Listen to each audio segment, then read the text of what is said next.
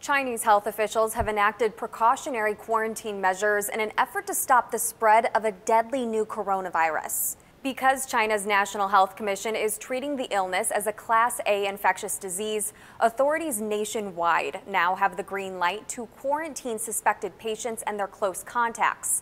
They can also lock down areas where the illness is rampant.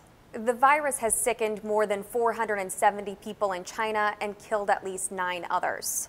The majority of cases are in Wuhan, where the illness was initially detected in December. Officials have since confirmed the coronavirus can be spread from human to human and are urging residents in the city to avoid crowded areas. The virus has spread beyond China, with patients being confirmed in Thailand, Japan, South Korea, Taiwan, and the U.S. Authorities say those patients had all recently been in Wuhan. President Donald Trump told CNBC on Wednesday that he'd been briefed by the CDC on the U.S. case. He said the U.S. has the situation totally under control.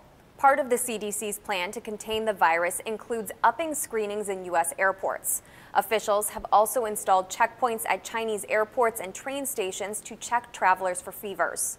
Multiple groups, including the National Institutes of Health, are working to develop vaccines to treat the illness.